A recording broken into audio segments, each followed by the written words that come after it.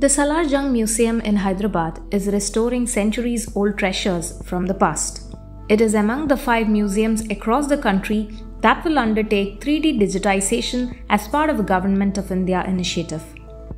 Trained conservators are restoring exhibits including manuscripts, sculptures, paintings and textiles. These centuries-old manuscripts are often brittle and eaten away in patches by termites. The manuscripts affected by biological infestation are fumigated and documented only after 3 weeks. Thereafter, it is laminated using Japanese tissue paper, which is attached to support the spine of the torn paper. Depending on the condition, it takes around 3 months to restore a book.